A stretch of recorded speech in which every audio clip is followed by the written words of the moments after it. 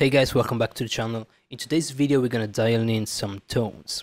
We're gonna use some of the Neural DSP plugins that I'm really enjoying at the moment. And yeah, I'm gonna just share with you my process for crafting guitar tones. So we're gonna see some lead tones on the archetype Nolly and the archetype Plini. So yeah, I'm gonna just share my process with dialing in tones with these plugins. So we're gonna use these two plugins here, and I have kind of a darker kind of fusion lead sound here with the Plini. Let's hear how this sounds like.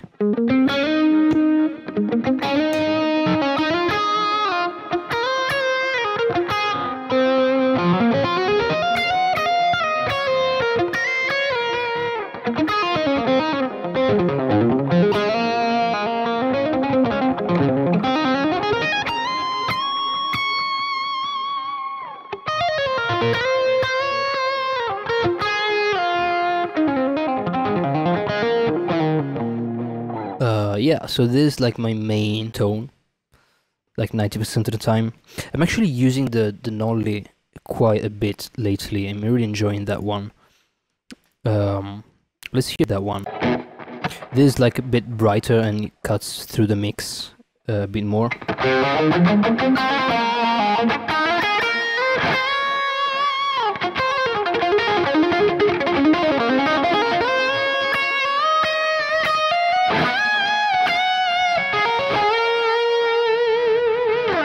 So like, as you can see from the preset name here, it screams a bit more. It sounds a bit more angry to me. But in any case, the process and the chain is quite similar. So I always start with an overdrive pedal with no drive, obviously, and level all the way up. Tone kind of as you like, depending on what pickups do you have. And that really is just to push the signal a bit more into the amp, and it gives you a bit more compression, just makes certain things easier to play, helps you a little bit with that.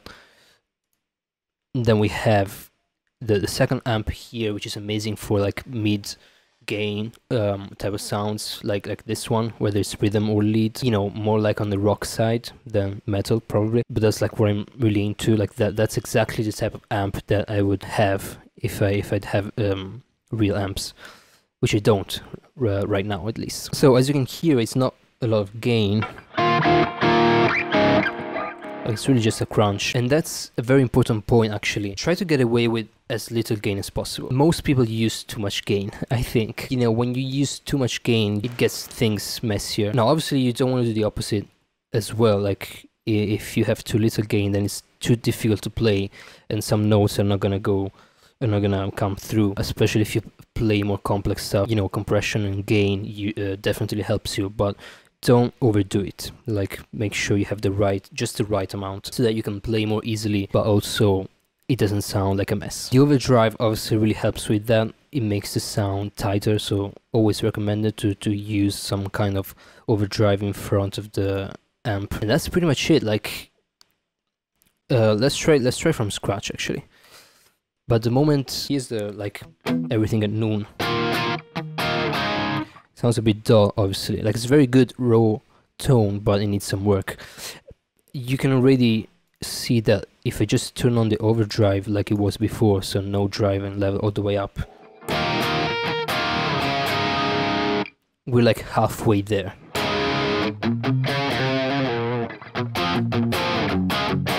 That could work really well as a, you know, rock rhythm tone.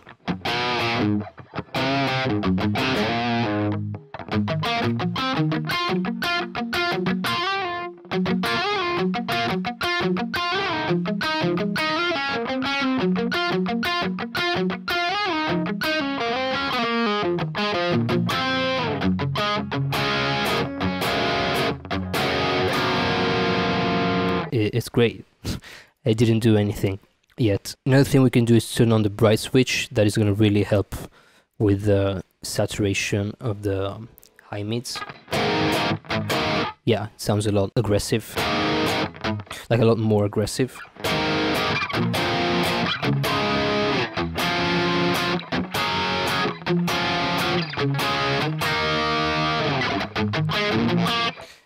It's a tiny bit too harsh for my liking, so I'm gonna probably roll off the, you know, the super high frequencies here, which you most of the time don't need, and also the super low frequencies to make it a bit more focused on the mid-range. Like, you don't have to do this, but you know, at some point you're gonna do that in the mixing stage, or at least someone's gonna do that.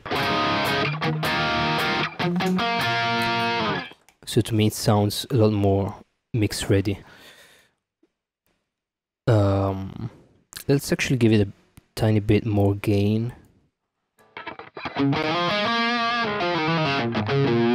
the way you can judge how much gain you need is, again, by feeling kind of the compression helping you a little bit while you play lead stuff, but also making sure it's not too, like, it doesn't get in the way of the playing. So make sure it doesn't turn everything into a mess. So right around here, to me it sounds like a decent balance between these two aspects.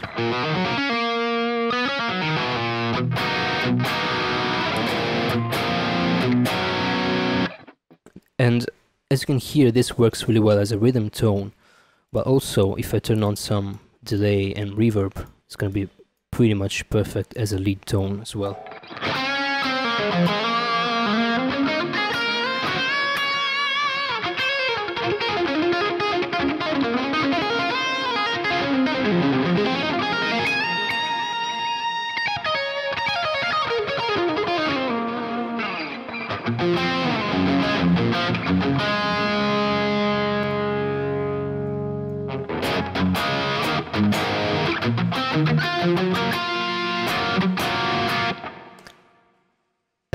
Like that's pretty much it. Of course you can tweak some the EQ to kind of, you know, to your own taste, but you won't need that much work with that. Usually I like to push the mids a bit more and, you know, kind of give it a bit less top end.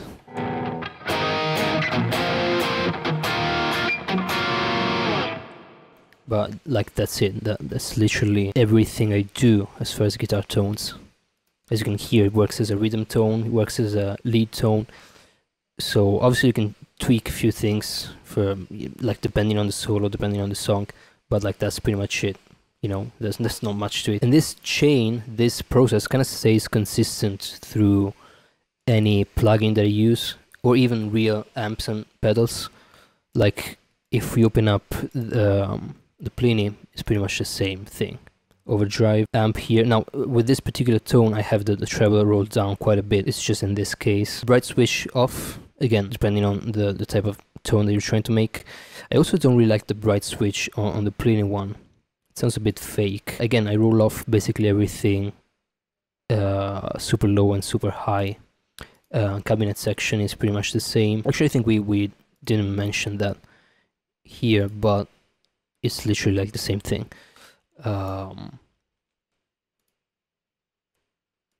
57 ribbon mic. You can use the, you know, the 160 or the 121, which is not here on the Nolly, unfortunately. I think it's here on the on the Plini.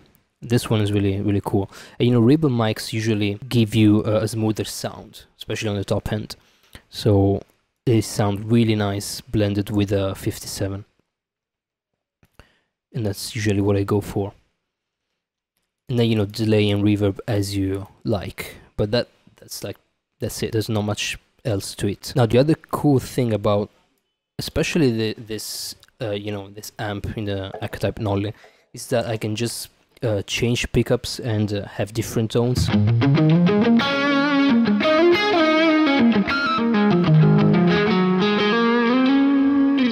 And also it's really responsive to the volume knob, so I can just roll it down a bit and